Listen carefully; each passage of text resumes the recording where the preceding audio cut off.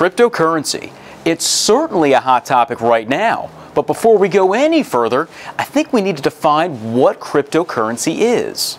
It's a form of digital money whereby encryption technology can enable anyone, anywhere, to send and receive payments. It doesn't exist in a physical form such as paper money, but rather lines of computer code supported by a decentralized computer system called blockchain and is stored in a crypto wallet. But knowing the definition is not even half the battle. Not much is known about the digital payment that doesn't rely on banks or other financial institutions to verify transactions. Those ingredients have created an ideal environment for scammers to operate. A recent BBB study found that complaints about crypto are skyrocketing, and the amount of money lost in crypto scams continues to grow. So how are these scams being presented?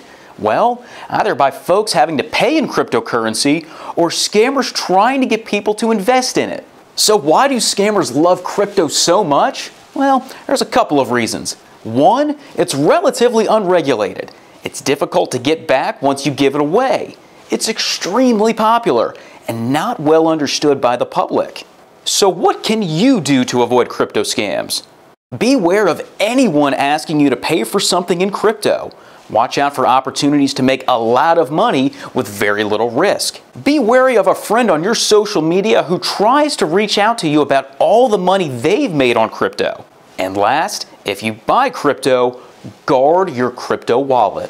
Here in our office, the number of crypto scams reported to us more than quadrupled from 2020 to 2021. There's no telling what 2022's numbers are going to look like. But remember this, scammers will take advantage of a certain scheme for as long as they can. For more information, visit bbb.org/cryptoscams.